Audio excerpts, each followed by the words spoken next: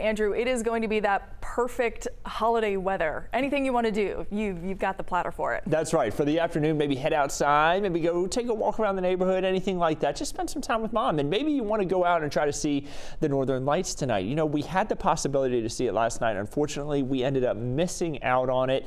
You know, it was a really extremely rare event.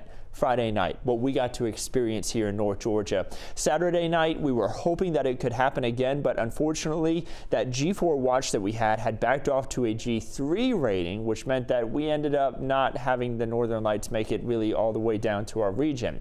We're under a G4 watch again. That was in place this morning, but unfortunately, again, we still didn't manage to see any of the Northern Lights. That is going to continue to be in place as we head into tonight, but there is something that's going to be in the way here as we try to see some of those Northern Lights this evening, even if we get the chance to see them. Remember, it's an extremely rare event, so if we end up managing to end up getting Northern Lights down here, something that could be in the way, a little bit of cloud cover. There will be some peaks of the sky, though. We'll continue to keep an eye on that. Temperatures dropping to the lower 60s tonight. We are going to have some warmer conditions later on this week and a lot of rain chances. We'll talk about that coming up.